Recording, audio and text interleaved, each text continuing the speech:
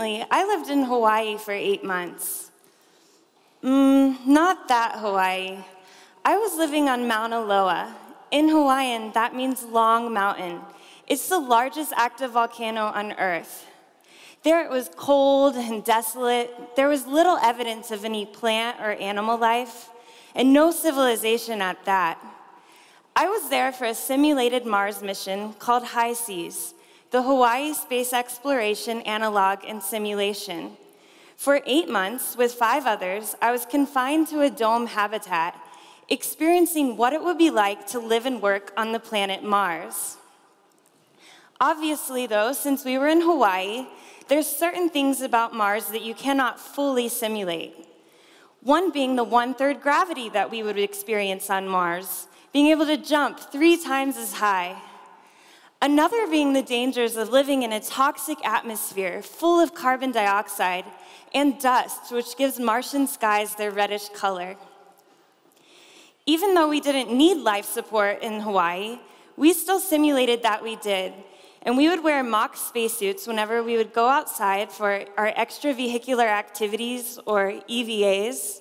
In these EVAs, we would explore the geology of Mauna Loa, and we would first suit up to be able to protect ourselves from what would be a harsh environment on Mars. It takes a lot of time to prepare to go for a walk on Mars. Once we were suited up, we would explore the geology of Mauna Loa as if we were the first Mars explorers. We would collect data and send our results back to mission support. The geology of Mauna Loa is actually very similar to the geology of Mars. Both are an iron-rich basalt from the volcanic eruptions that has formed over time, and it creates this red, rocky, surreal-looking landscape. What we currently know about the geology of Mars is thanks to the data that we've received from the Mars rovers that are helping us prepare for the first human mission to Mars. The first mission is projected for the 2030s. Having a human presence on Mars will enable us to explore more efficiently and like we never have been able to before. Not only that, but exploring Mars is important for the long-term future of humanity. If you can take an extremely long-term view, you'll realize that eventually humanity will need a second home, and it can take 500 years for us to terraform Mars. Even though it's millions of years away before Earth will maybe become inhospitable and too harsh to live like we normally do, we can develop these technologies today and sustainable living to survive in an environment like Mars. These technologies are required to live on Mars. You have to be as sustainable as possible. You have a limited amount of resources that you have to make last for a long duration. You have to recycle and repurpose everything, your air, food, water, and waste. So we're trying to learn how to live in these environments, and no matter the technologies, how we propel ourselves there, or what life support systems we use, humans will have to overcome the challenge of living in an isolated and confined environment. Our environments can have profound impacts on our health and our behavior.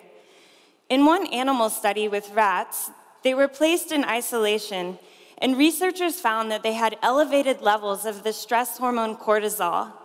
Not only that, but they had ethanol available to them, or drinking alcohol, and the rats in isolation chose to drink more. While it's a stretch to say that being isolated will lead to substance abuse, it does demonstrate how our environments can have a profound impact on our behavior and our physiology. So at HI-SEAS, we're trying to learn how our environments can be better designed and how we can better train our teams so that they can handle this extreme environment. There's a lot of risk in sending a small group of people on this long mission, only together in this isolated, confined environment. As you can see, we lived in very tight quarters. There was a lack of privacy and personal space. We had to change our whole lifestyle from what it was normally like on Earth. For example, we were conserving water, so we could only shower for 6 to 8 minutes per week. Another challenging aspect of living on Mars was the food. A Mars mission as currently planned would take about 3 years, so you need shelf-stable ingredients that can stay fresh for this long duration. We had primarily freeze-dried ingredients that we would first rehydrate to get something back to normal, and they lacked some texture and flavor that fresh foods have on Earth. The other funny aspect was, even though I was in this extremely technical environment, I learned a lot about old world-style cooking. You can't bring bread to Mars. You have to make it yourselves. So I learned how to bake bread and Neapolitan pizza while on Mars. Another very stressful aspect of being on Mars is the communication. If you're really millions of miles away from Earth, then it can take 10 to 20 minutes for a message to be delivered. This can be quite burdensome. At HiSeas, we simulated this by having a 20-minute delay on all of our communications. You can't have any spontaneity in your conversations. And when people on Earth are conversing in real time, you miss out on this information, and your message comes in 20 minutes later and can create some confusion that is even more difficult to resolve because you have this lag time. So we're learning about the stressors of Mars life so we can prepare future crews that when these challenges arise, they'll know how to handle them. In sending people to Mars, there's a lot of risk, extreme boredom, or we're completely irritated with each other's personal habits. One even resulted in a fist fight. But that's the extreme example. On the other side of the spectrum, crews can also be too good. If they're too cohesive, there's something called crew-ground disconnect that can evolve. And this means the crew is prone to ignoring orders from mission support or not following the plans that they had from the ground. So at HiSeas, they're preparing us to meet these challenges and in part trying to look to answer the questions about what's the ideal composition for a Mars crew? What combination of personalities and professional backgrounds will lead to the most high-performing and reliable crew? Most prior studies on isolation and confinement have been conducted based on questionnaires to people living in Antarctica or underwater in submarines. One theory developed by Rohr in the 60s says that there's 3 main phases that people undergo in isolation and confinement. The first phase is an elevated alertness, being in this new environment. The second phase is characterized by depression and even regret for putting yourself in that situation. The third is characterized by volatility, or a high range in the emotions that people experience. Another theory developed by Bechtel in the 1990s is called the third quarter phenomena. It states that after the halfway point, the novelty of the mission has worn off, but still the crews feel like there's so much time left in the mission. So they have a tough time psychologically until they reach the fourth quarter, and then they can see that the mission end is near, the light at the end of the tunnel, and they can have an improved psychological state. Our crew definitely went through some of these waves of change. We've only been out for 2 weeks, so it will take some time before HiSeas researchers can develop models based on our psychological states throughout the mission. But I was there, so I can tell you what I observed personally. And the first part of the mission was definitely the best. We were at this ideal state of being happy and healthy. We even said things like, how could anything ever go wrong? We're gonna be like this for the entire mission. We're gonna be the very best crew. And in the end, it felt like the less time we had left, the slower time was passing by. Boredom was never an issue for us, though. We were so busy with our research, the EVAs, the endless surveys about how we were feeling, and some social activities. We watched movies and played board games for some healthy competition among the crew. And it's funny to look back on my perspective before I joined the mission.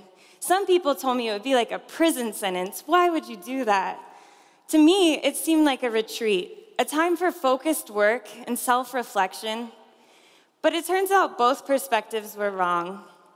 It was definitely not a prison sentence, but it wasn't a retreat either. Of the 8 books that I brought with me, I was only able to read 2 of them.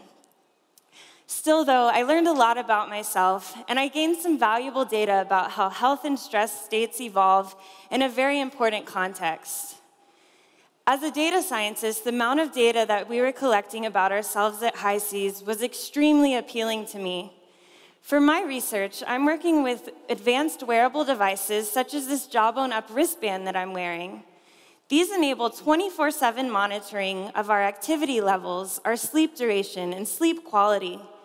So I'm analyzing all of these data from our 8 months to develop behavioral indicators of stress and exhaustion that can be used to help us understand why our bad days occur and how they could be prevented.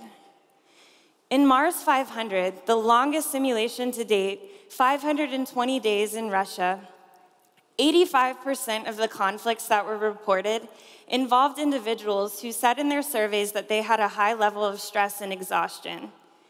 So monitoring our health is not only good for us personally, but it also can improve our relationships with each other. At High Seas, we really enjoyed having the Jawbone data, and it became another way of friendly competition among the group.